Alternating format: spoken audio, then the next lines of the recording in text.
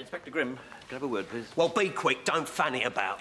Of course. I've no time for fannying about or otherwise. Fanny about on someone else's time, not mine, because I haven't got any. Find someone who's got time to fanny about and fanny about with them. I haven't, mate, so fannying about with me is out.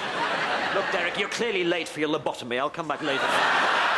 Very funny, Raymond. Trey's drolly. And while you're taking the crumble, society piddles.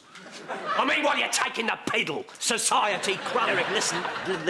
I've had a letter from the Chief Constable warning us of an MI5 undercover operation in this area. Apparently, they're infiltrating these road protesters.